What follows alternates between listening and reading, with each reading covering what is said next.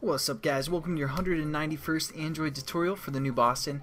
What we're going to do in this tutorial is we're going to use a seek bar to control the volume. Right now it's not programmed, so you can still hear the volume.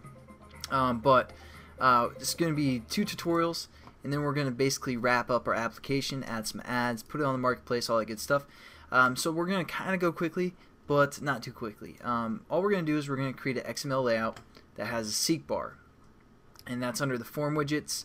And it's right here, seek bar. Throw that in, and add a ID to it. I called it seek bar volume, and then we're going to go create a class called seek bar volume extends activity. We're going to set up a seek bar instance and a media player instance. Nothing too new here. Well, I guess the seek bar is, but we just have to add a reference to the XML for our seek bar. We have to set our content view to that XML layout, and within the onCreate method, that's where we're going to start our media player. Again, I just referred to that background music RAR folder, RAR sound that we included in our project, and then I started it. I also added an onPause method that releases the sound. So nothing too new there. I hope you guys can set that up. And how we're going to handle our volume is through something called an AudioManager. So we're going to set that up above our class, and we're just going to say AudioManager AM, something like that. And what we're going to do is, after we add our imports, we're going to set up our AudioManager. We're going to set this equal to AudioManager, just the basic setup. And again, we're going to say get system context or system service, and we're going to refer to context dot audio service. So now we can mess around with the audio of our application and our activity and all that good stuff.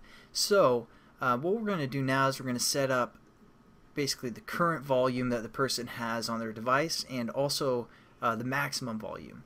So we're going to say, and these are going to be int values, so we're going to say int max v, and we're going to set this equal to our AudioManager dot get stream max volume, and we're just going to refer to the AudioManager class.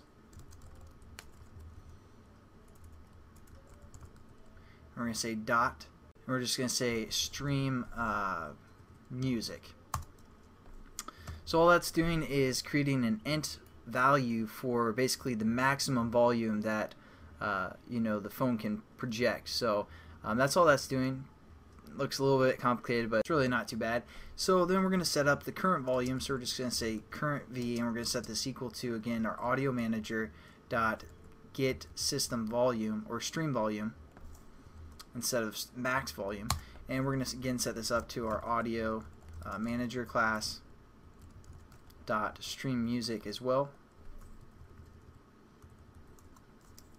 and that's going to get the current volume and pass it in as an int. And also in this tutorial, we're going to set up basically our listener for a seek bar. So we're going to say seek bar, which is the variable name that we created. We're going to say dot set on seek bar changed listener or change listener, and we're going to say this, and then we're going to allow our class to implement the on seek bar change listener.